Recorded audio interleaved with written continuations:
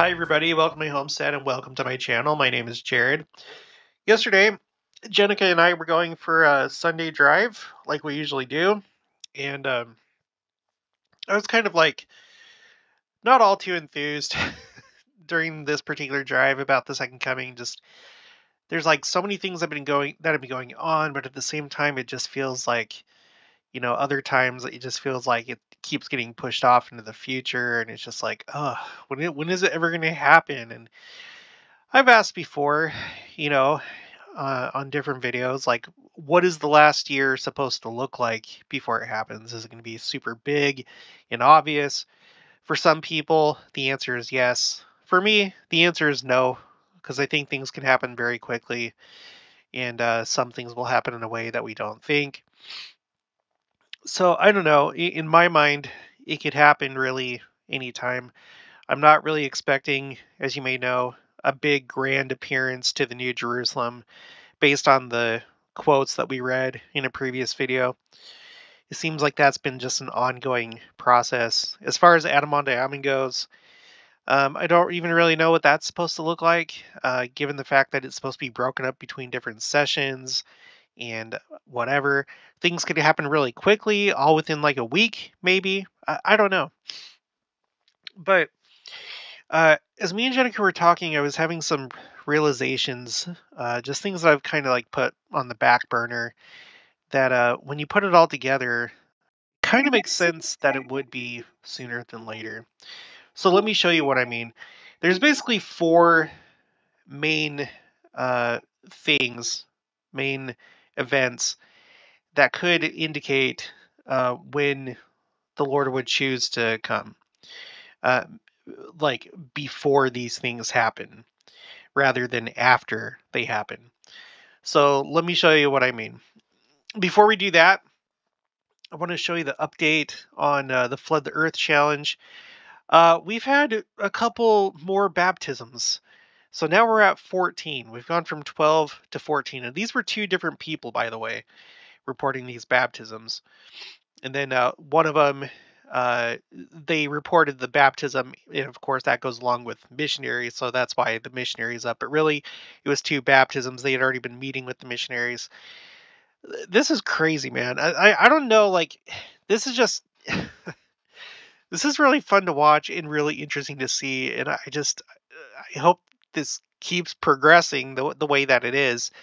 We're at a total of 5,385 copies of the Book of Mormon that have been shared, and 7 more people have joined the challenge. So now we're at 527 people that have shared the Book of Mormon. I want to share this with you really quick. One of the people that reported a baptism, they sent a picture, and then I want to read the email. Here's the picture. Okay, so it's him right there. Just, just awesome.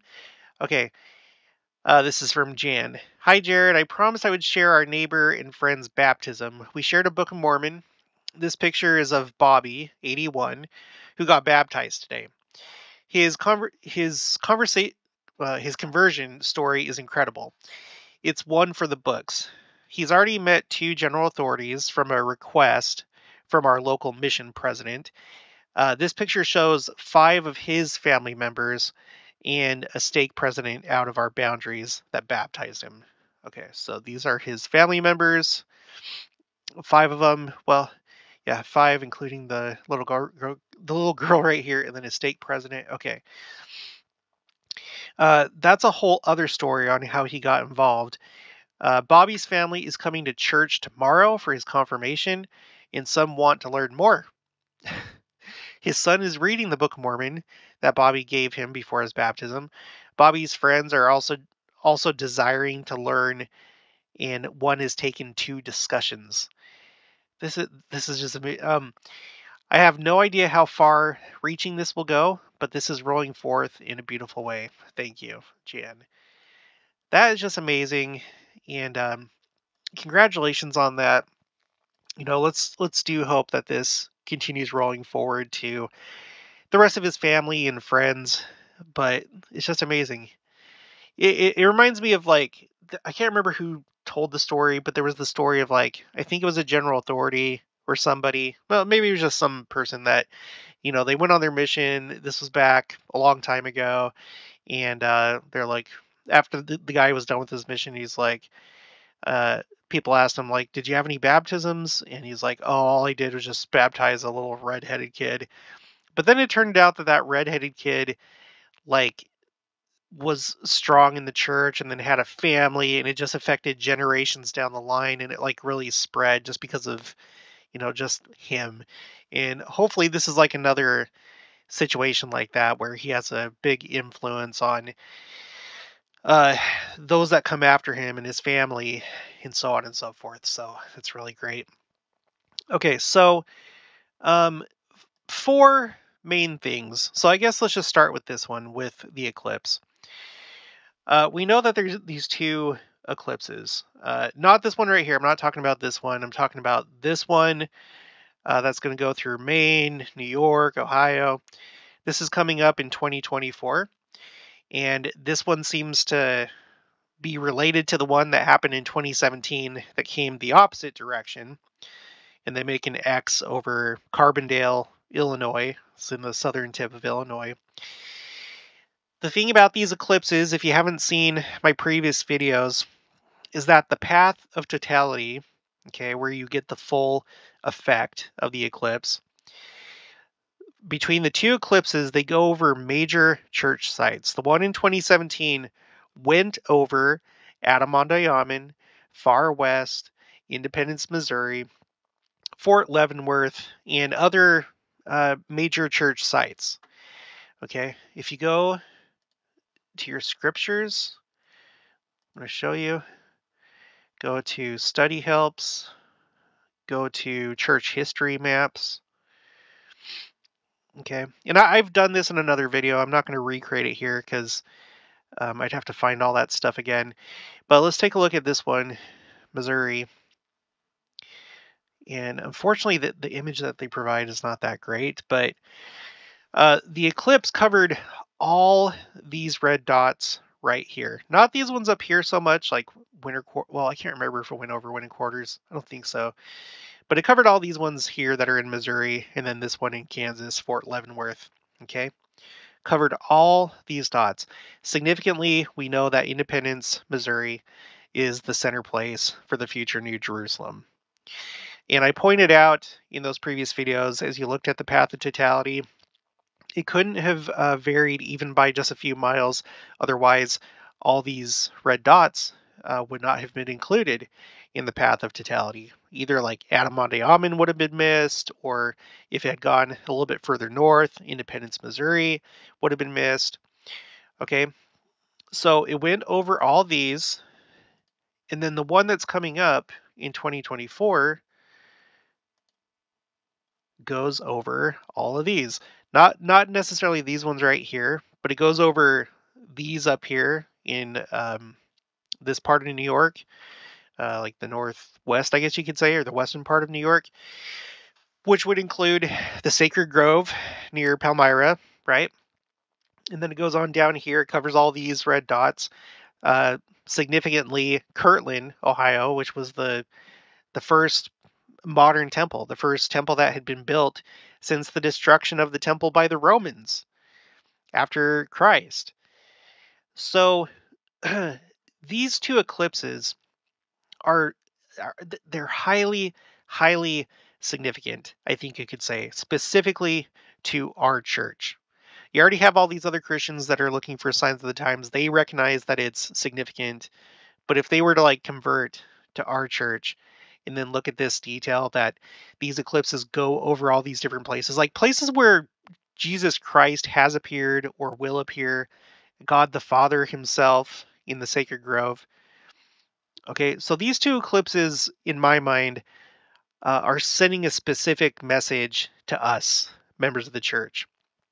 And I don't know exactly what the message is, other than like be on alert. I think you could safely say we need to be on alert in regards to the proximity of the second coming. Is it going to happen between the two eclipses? I don't know. Is it going to happen afterward? It could. I don't know. But this is one of the things to look at is the fact that we have this upcoming eclipse next year. Let's see, I have it here on my timeline. It's going to be on the 8th of April of 2024. And I was wrong in the past. I made this mistake uh, where I was thinking that it was the day after General Conference, but it's not because, let's go here. General Conference next year in April. It's going to be the 30th. Wait, no, that's not right. No, no. Yeah, in April next year, it is going to be the 6th and the 7th because the 6th is the first Saturday of that month. Yeah. So no, it is going to be the day after conference. Sorry, I guess I messed up. I was thinking of another general conference, I guess. So, uh, that eclipse is going to happen the day after general conference weekend on the 8th.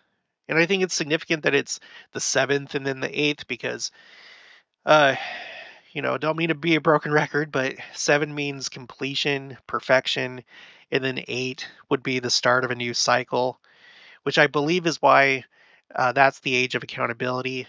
I think it's mostly for symbolic reasons. It's probably even more than that, but I think that's part of it.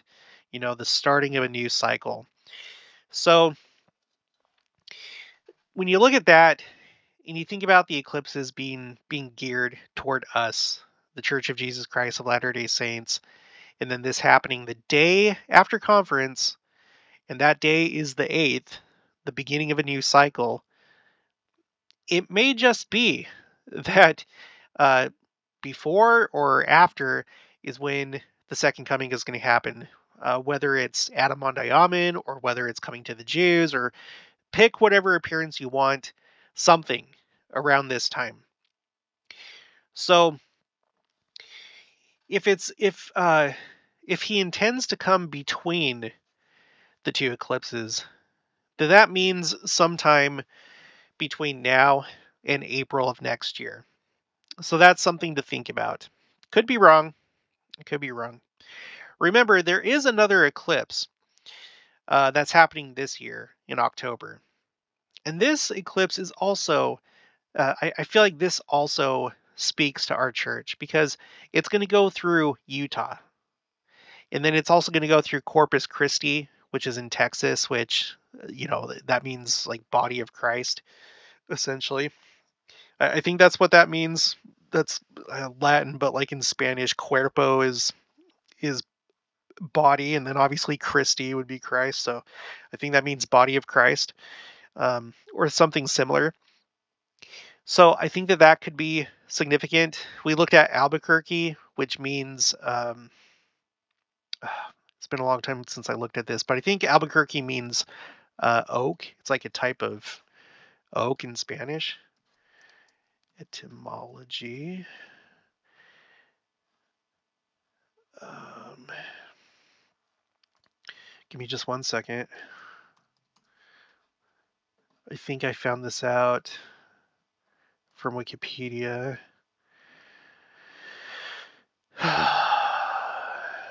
Usually it has the etymology here. I could have sworn.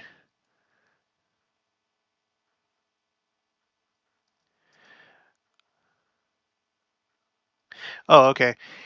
The Spanish town name is believed to stem from the Latin alba cercas, which translates in English to white oak, which is interesting because we have President Oaks. I feel like he's going to be either the prophet of the second coming, or the first prophet after President Nelson, like where his presidency would start sometime at the beginning of the millennium. So anyway, there's just that little detail. But let's go back here to this map. So here's the one in 2024 that we were just talking about that goes through major church sites. And then there's this one coming up sooner in October. And it goes over, pretty much the midsection of Utah. It doesn't go over Salt Lake. It doesn't go over St. George. I can't think of anything really of significance that's in this part of the state, but just the fact that it's going over Utah, that's interesting. And that could be some other kind of indication. Maybe it's a hint. Maybe what we're supposed to do is think about the two main eclipses, and then you have this one that takes place just a little bit before this one. And so maybe it's an indication that he's going to come a little bit sooner. He's going to come a little bit sooner than the 2024 eclipse. I don't know. I mean, put your thoughts in the comments below. What do you think? I don't know. But it's something to pay attention to. Okay, so that's the first thing, is that it may be that the plan is for him to come before the 2024 eclipse in April. Another thing, so now we're going on to number two. Number two is President Nelson and his birthdays. I feel like his age could be some kind of indication as to when the second coming would happen, because of everything that he's done as president of the church, whether he planned it or not, because a lot of these things have been in the plans before he was president of the church. But during his presidency is when so many significant things are happening. During his presidency is when the Rome, Italy temple was dedicated. It's when we had the April 2020 General Conference. He has been the prophet that has announced the most temples. He beat Gordon B. Hinckley April 2022. That's when he beat that record. And when he had announced 100 temples. I think Gordon B. Hinckley had announced something like 93. I believe it was 93.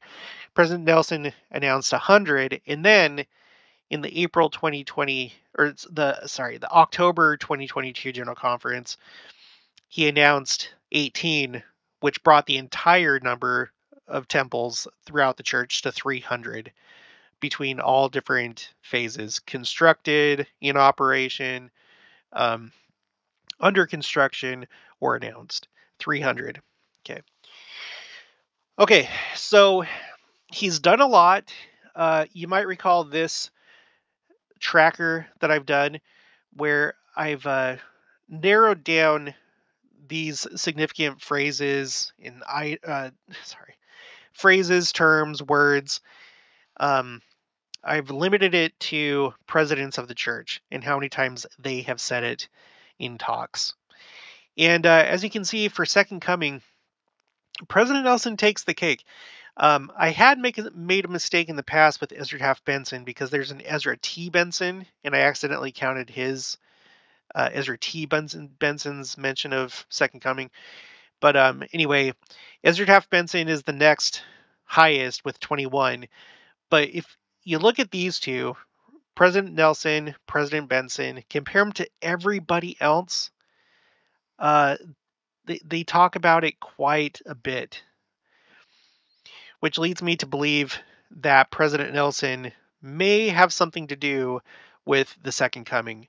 And I wanted to see, how does he stack up against the other apostles? So in order of seniority, starting with President Oaks and then going this way, none of them compare to him. President Nelson has 22.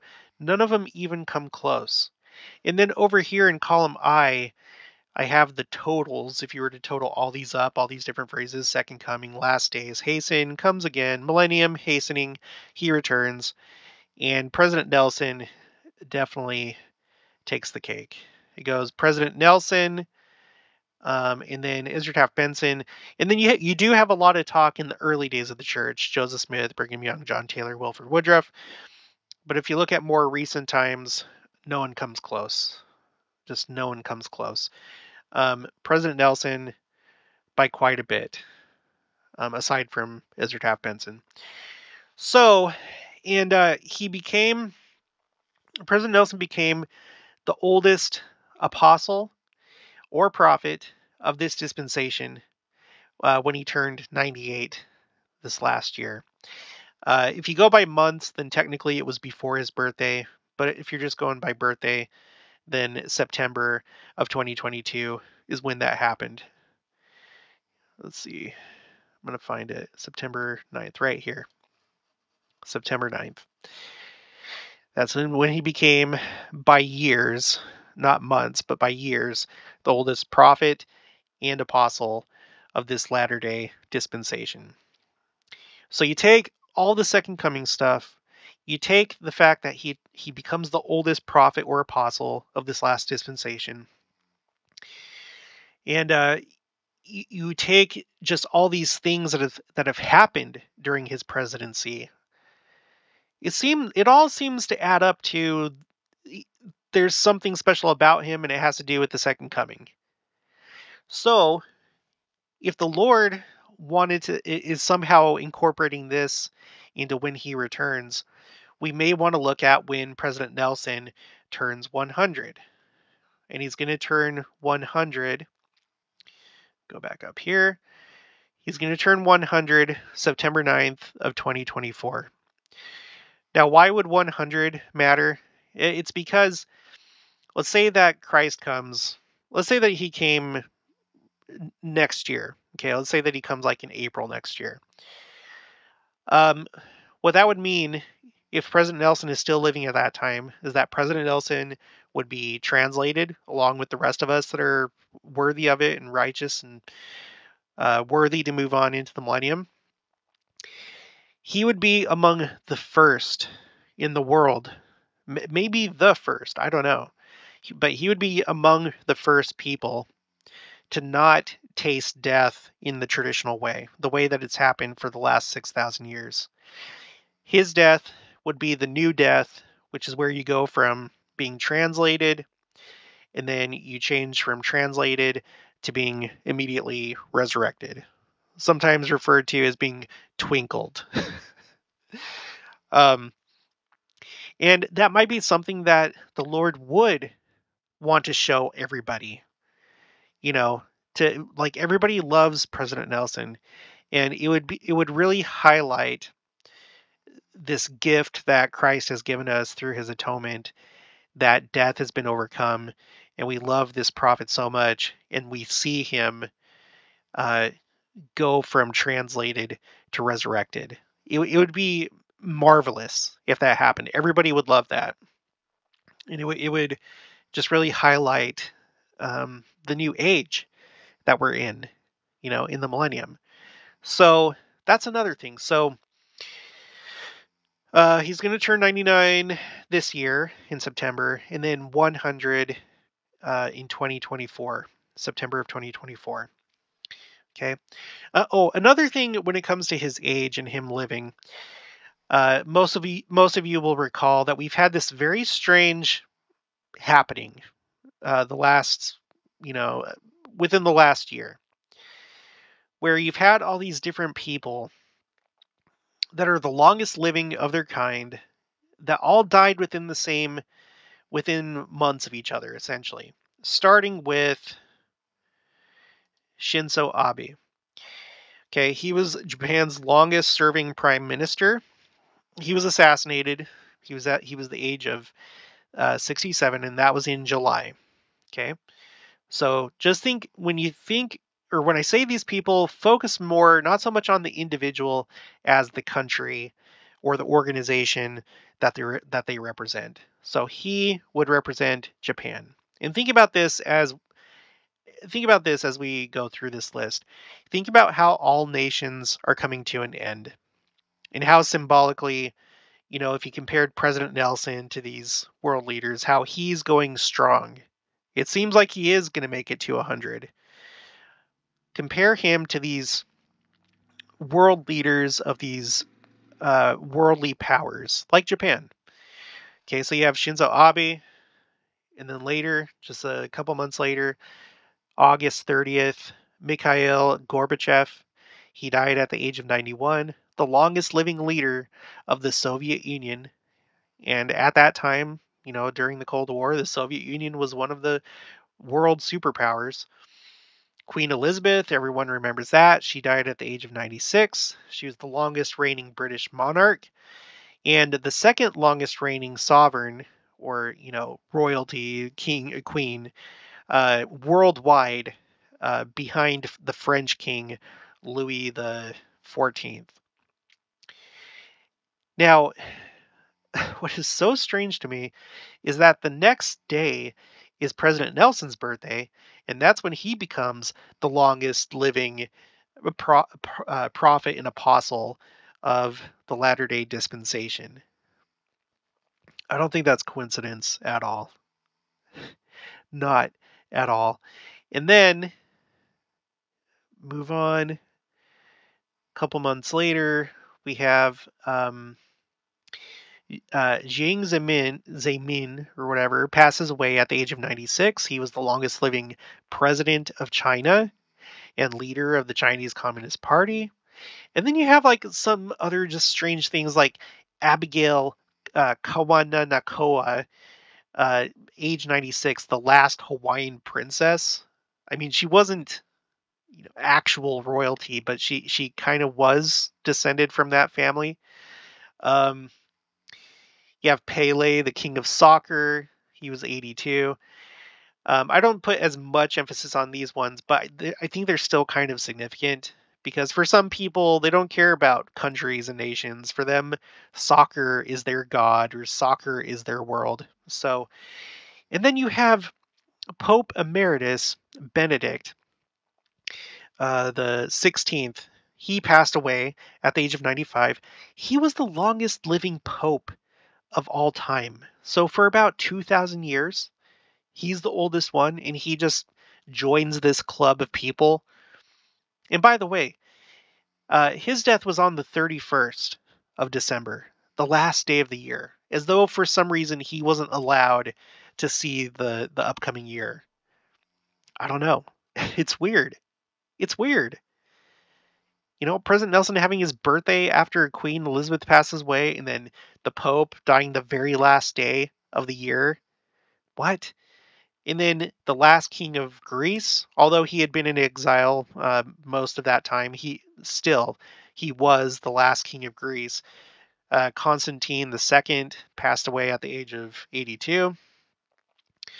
The Princess of Rock, Lisa Marie Presley, passed away at age 54. So that was in January.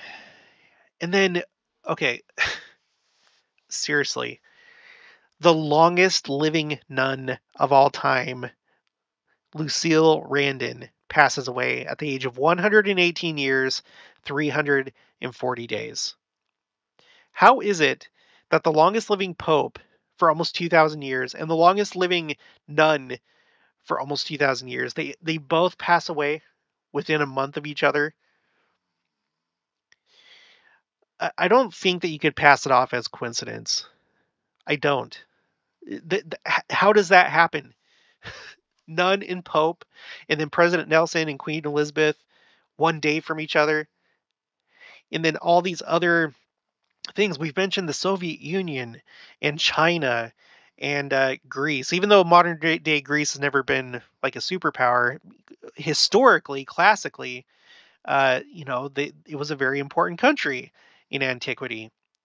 The Catholic Church has been a very powerful entity this entire time. Japan, it's like, and the thing is that this cannot be replicated. It would take a really long time to see this type of thing unfold again in the future. But it's doubtful that we're going to have another Soviet Union, right? It's doubtful that there's ever going to be another Princess of Rock. She's called that because of Elvis, her dad.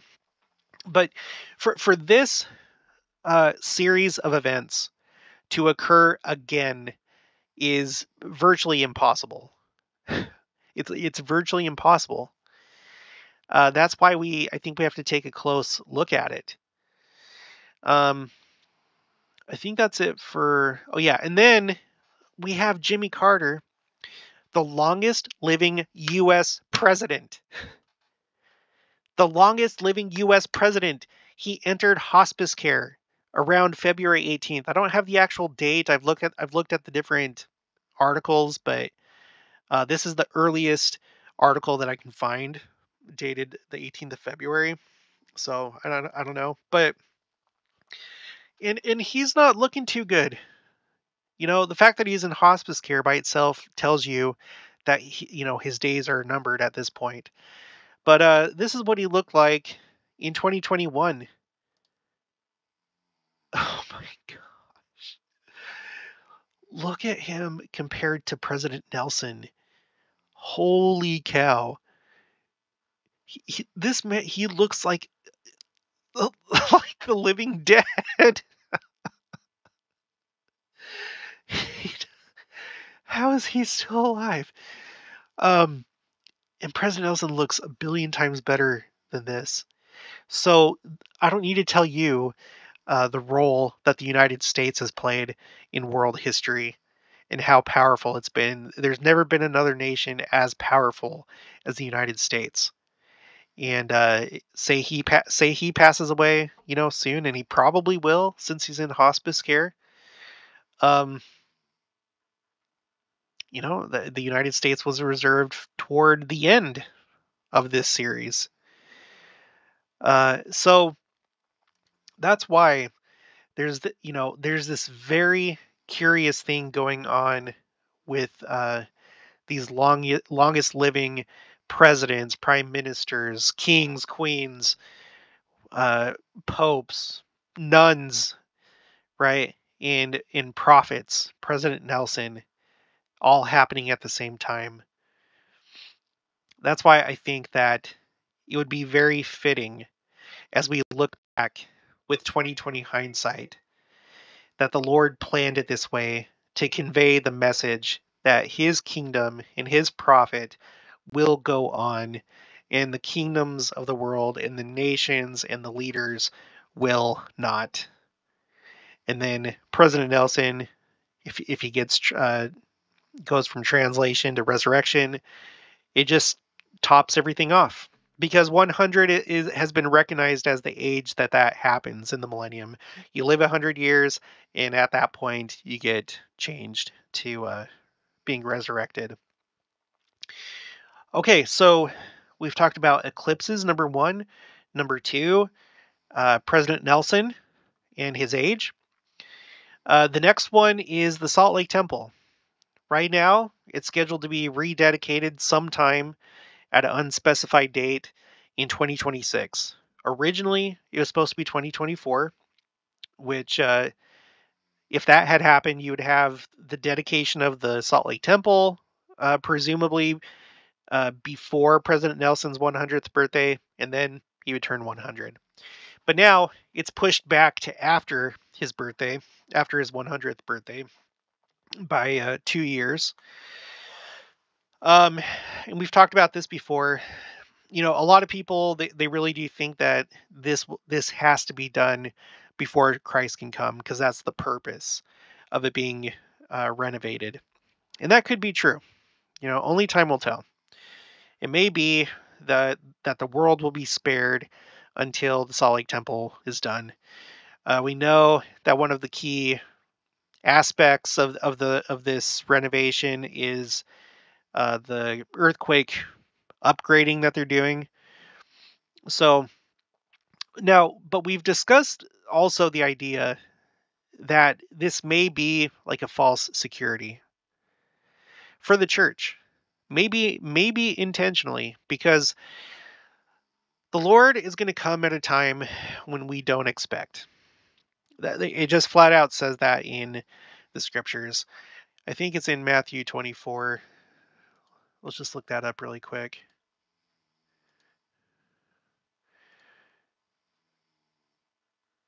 Matthew 24. And I'm not so sure that he's talking about everybody. Okay, let me zoom out. Jeez.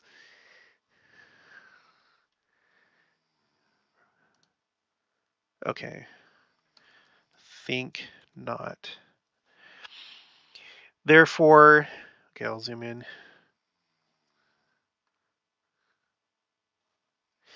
Therefore, be ye also ready, for in such an hour as ye think not, the Son of Man cometh. He is saying that to his disciples, so maybe by extension, you could say to us as the church. Um, I do think that those that are watching are going to have a pretty good idea of when it's going to happen, and I feel like most of us do. That's why you're watching this channel, is you can feel that it's close. Um, but the thing is, Elder Anderson explained in the Christmas devotional. In fact, I'm going to read his exact words.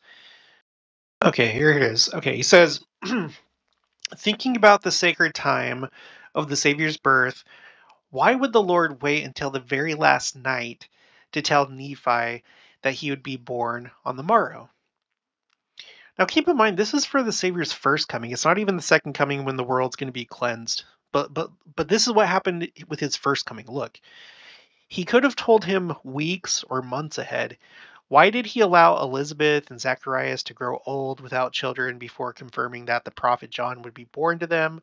Why did Mary need to wonder about the course before her and Joseph question his place in the story of all stories? Why would the role of a manger in shepherds and angels be unknown until the events took place? Okay, in the premortal world, it was declared, we will prove them herewith to see if they will do all things whatsoever the Lord their God shall command them. In Proverbs, we read, trust in the Lord with all thine heart, and lean not unto thine own understanding. In all thy ways acknowledge him, and he shall direct thy paths. In our own times of uncertainty, in our days of trouble and difficulty, in our struggles, let us be faithful. So, as we're thinking about the Salt Lake Temple, I think that there are people that get a false sense of security that we're good. We're good until 2026. And maybe the Lord will want to take advantage of that, not to purposely, um, you know, cause unnecessary pain, suffering, but because, he wants to come at a time when basically you're supposed to be caught either on your best behavior, or you're going to be, displaying some other type of behavior. But we should be doing good at all times. And it would make sense to me that he would come before the Salt Lake Temple is rededicated. Because I truly, honestly feel, based on comments that I've received from people that I know do not frequently watch this channel, people that just kind of stop by, they're part of the, I guess what you would call the normie kind of crowd, the ones that don't really think about the second coming, the ones that say, well, I don't think that the second coming is going to be anytime soon if they just announce temples, which makes absolutely no sense, because that's one of the primary activities that's going to take place during the millennium is temple work. So if anything, more temples are going to be announced. But occasionally you have these people that don't think about these things, and they think that, oh, no, everything's good, and they just live their lives. They look at the Salt Lake Temple and they're like, nah, it's not going to happen before the Salt Lake Temple is rededicated. So Christ coming before that time would be a good time to catch the terrors off guard. I'm not calling you a terror if you think it's going to be after. I'm talking about these people that are basically spiritually asleep, you know. And yeah, sure, he could come after that. I'm just talking about the people that give hardly any thought to the second coming, and they rely on the weakest of arguments like that the Salt Lake Temple is not yet rededicated. It'd be a good time to catch those kind of people unaware and unprepared, to catch the foolish virgins, so to speak, unprepared. So we got the Salt Lake Temple, okay? Um, if that's his approach, then we only have between now and 2026 before he comes. Okay, so we've talked about the eclipse, President Nelson's age, the Salt Lake Temple rededication. Now, the fourth one is going to be Israel's 80th birthday. Just a few days ago, on April 26th, they celebrated their 75th birthday, not according to the Gregorian calendar, but according to the Hebrew calendar. It's the 5th of Iyar, the month of Iyar. That's when they celebrate the birthday. So that was April 26th this year. And they're going to have their 80th birthday on the 12th of May in 2028. Now, why do I have the 80th birthday? Well, it turns out that that's a really significant age for them when it comes to the nation of Israel. Okay, here we go. The Jerusalem Post. 75 years old is a dangerous age for Israel. Opinion. Israel has entered its greatest crisis after 3 generations. This happened to the USSR, or the Soviet Union, Turkey, India, and China. What happened to them, and can Israel survive? Okay, so let me just read a little bit of this. A few weeks ago, when speaking of Israel's 75th anniversary, President Isaac Herzog worried whether the state would reach 80 years. The precedents, he said, were not encouraging. Of the 2 Jewish states of antiquity, one split into 2 parts that never reunited, and the other lost its independence. The quote unquote united monarchy of Saul, David, and Solomon is said to have lasted not much longer than 100 years. The Hasmonean dynasty ruled in real independence from 140 to 63 BC, when Pompey occupied Jerusalem, 77 years. Both were ruined not by foreign enemies, but by domestic infighting, comparable to the events of today. 70 to 80 years, plus or minus 2 or 3, has universally been considered the lifespan of 3 generations. Their sequence is thought to follow a regular pattern. The first generation creates, the second maintains, the third or fourth destroys. Which is interesting because, we find that in the Book of Mormon when we're talking about the people after Christ's visit. It only lasts for basically four generations, if I'm not mistaken. So, okay, Israel's in danger at 75. A few Israel-specific problems. 70 to 80 has been a turning point for all. For Israel, 75 is the age of danger. Fear of the future of the state is legitimate, but so is hope. From the 3 core issues above, a few specific Israeli problems are most apparent. And I'm not going to go through that, but we've been talking about it on the channel, and I'll put this link in the description below in case you want to read it. But there's this idea of the eighth, the eighth decade, the curse of the eighth decade. Let's read out of this. This is from MiddleEastMonitor.com. The subject of religious prophecies and their centrality to Israel's political thought was once more highlighted following remarks from former Prime Minister Ehud Barak in a recent interview with the Hebrew language newspaper Yediot Aharonoth. Barak, perceived to be a progressive politician who was once the leader of Israel's Labor Party, expressed fears that Israel will disintegrate before the 80th anniversary of its 1948 establishment. Quote, throughout the Jewish history, the Jews did not rule for more than 80 years, except in the 2 kingdoms of David and the Hasmonean dynasty, and in both periods their disintegration began in the 8th decade, Barak said. So, you have this idea, right? Some people call it the fig tree generation. They use there's one of the Psalms where Moses defines how long a generation is. I want to say it's Psalms 90 verse 10. I could be wrong, but anyway, Moses in that defines a generation as 70 years, but if by strength, 80 years. So you have the fig tree generation people. That idea comes out of the evangelical world, so I don't know if there's really anything to that. But the Jews themselves do see this, 8th decade issue. So we're in that time right now. We're right in the middle of that decade. And this could be another time when Christ would decide to come. Either before the 80th birthday or shortly after. Okay, so say, for example, you have the final war that starts up between now and 2028. Well, then Christ would come, he would save the Jews, and before that 80th year, unlike other times, this time Israel would continue and would be everlasting.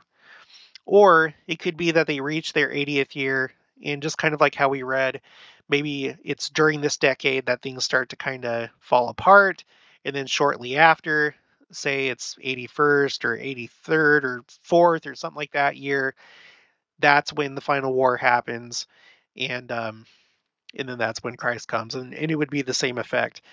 Israel would continue um, after that because they're saved by the true Messiah.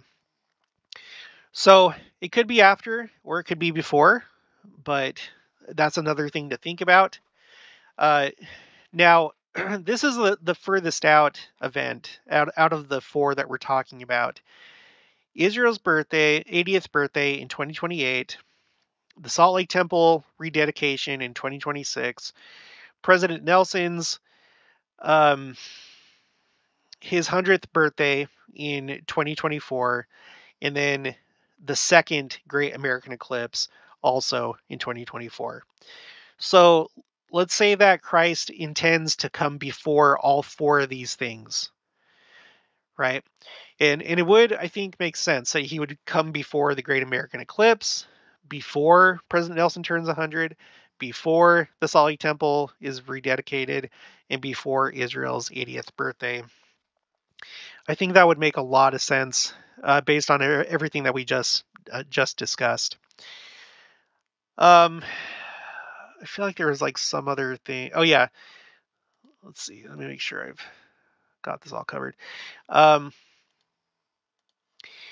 I haven't talked about it in a while, but this year, this Hebrew year that we're in right now, is the Sunday of years. The last Hebrew year, which went from September of 2021 until September of 2022, was a sabbatical year, or the Sabbath of years, or in the Jewish way of thinking, it would be the Saturday of years, making 2022 from September 2022 until September 2023 the Sunday of years. Okay, let's look at when the Sunday of years will end this year. It's actually going to be no wait, this is 2024. Let's look at 2023. So this year, Rosh Hashanah is going to be on the 16th. Well, and technically at sundown on the 15th of September, that's when the new Hebrew year will begin with Rosh Hashanah. And so the Sunday of years will end on the 15th of September. Now, why would that matter? I think it might matter because, for one thing, we read on Israel 365 a while ago that some Jewish traditions believe that the Messiah would come the year after a sabbatical year. Additionally, we now celebrate Sunday as the Sabbath to commemorate Christ when he was resurrected. He was resurrected the day after a Sabbath. And so now this is the new Sabbath. It's the Lord's Day. It's Sunday. And so if Christ wanted to um, teach a lesson to the Jews that will, the ones, because there's going to be all these Jews that are then converted when he comes and recognize him as the true Messiah. And if he wanted to like really underscore that, he may choose to come during a Sunday of years, just to kind of like emphasize Sunday is my day. It's the day that I was resurrected, right? It's part of the atonement. And I am the Messiah. I am the true Messiah. You get what I'm saying? So he may choose to come during this particular um, Hebrew year. And if he doesn't come before Rosh Hashanah this year, but that's still the plan that he would come during the Sunday of years, then we would have to wait 7 more years. And that's going to be let's see, that year would be from like September of 2029 until September or October of 2030. So, and I know some of you are looking at 2030 or, these years right here, 2030 to 2033. So I don't know, maybe that'll be it. But I feel like there's a chance it could be during this Hebrew year that we're currently in as well. Um, let's see. There's also this idea of the Jubilees, just as a reminder. So there's a couple. Okay, so the Jubilee, that's not something that's observed right now in Israel and in Judaism, because from what I've read, it would require for all 12 tribes to be in the land. It has to do with that. So I did some research and I did a video about this a long time ago. And from what they can tell, it seems like the last Jubilee would have been around the year 736 before Christ, because it was in the year 721 BC, around that time that the 10 tribes were carried away captive by Assyria. So had it continued, I put together this thing, and it is now, if it was still following that schedule, 2015 would have been the last Jubilee, and the upcoming Jubilee will be in 2065. Although there's the Book of Mormon Jubilee, where there's been commentators and scholars that have said that it seems like King Benjamin, when he spoke, that it may have been a Jubilee year. And so I just did like a rough thing based on the estimate of when he would have been speaking and giving his sermon. And so if that's correct, then the Jubilee, the upcoming Jubilee, would be in 2027. If this is like the more correct count. And then there is an official kind of like observance of the Jubilee by the church, especially within the first, like around this time. I think it was 1870 that they actually officially observed a Jubilee, as far as like um, the releasing of debts and stuff with land. I can't remember what it's all about. I think it has to do with like land being given back, and then debts being forgiven, prisoners being set free, and then other things. I did a video on this a long time ago. I can't remember everything that they did, but what's interesting about that is that 2020, the year 2020, would have been a Jubilee year, and then after that, the next Jubilee year is going to be 2070. That's from the time of the first vision. Okay. Uh, from the founding of the church, that's also something I'd have to go back and show you, but I know that there's been like talks, both in general conference and in the Journal of Discourses, that have talked about jubilees, just generally talking about them as 50-year anniversaries, essentially. So the upcoming jubilee from the founding of the church is going to be in 2030. So, and that would be around that time of the what's it called? The Sunday of years on the Hebrew calendar. So, yeah, that is a pretty good candidate, I would say. Of course, everything that we're talking about may not have any validity at all. It could all just be pure speculation, and really that is what it is, but these are just some things to think about. Uh, Remember, I want to remind you of one thing. End of, where is it? Inning. I want to remind you of something, because I think some people got discouraged by President Eyring's remarks and Dieter F. Uchtdorf as he visited Israel and he was talking to the students at BYU Jerusalem. Just remember this. This is from President Nelson. This is last year for FSY. He said, I'm just going to read the first part.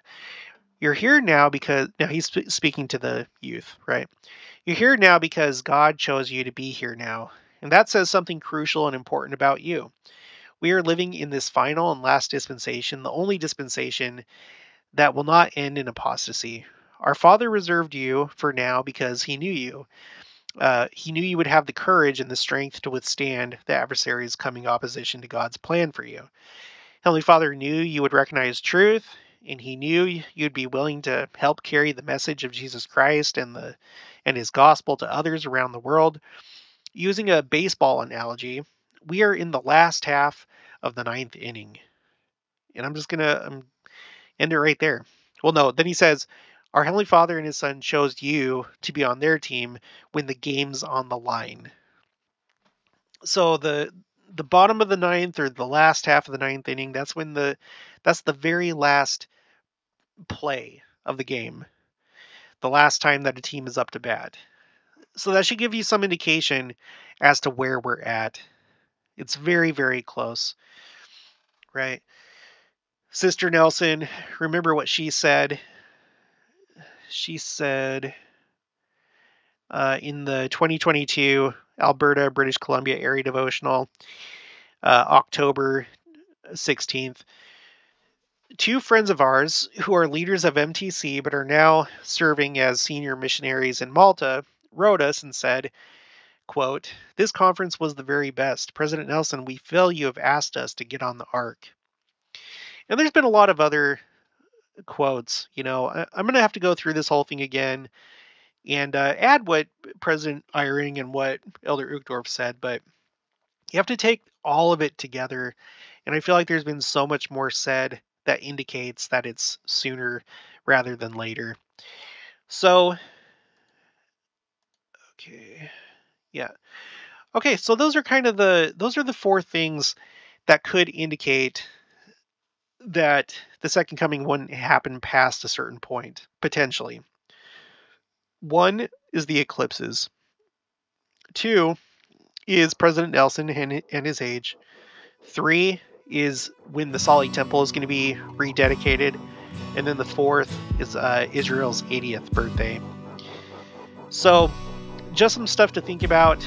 It'd fit really nicely, but we can't necessarily count on that. But these are some nice thoughts, and we'll just have to wait and see. All right, if you haven't already, please make sure to subscribe, like this video if you liked it, leave your thoughts and opinions down in the comments below. Also, make sure to share it, and I'll talk to you guys later.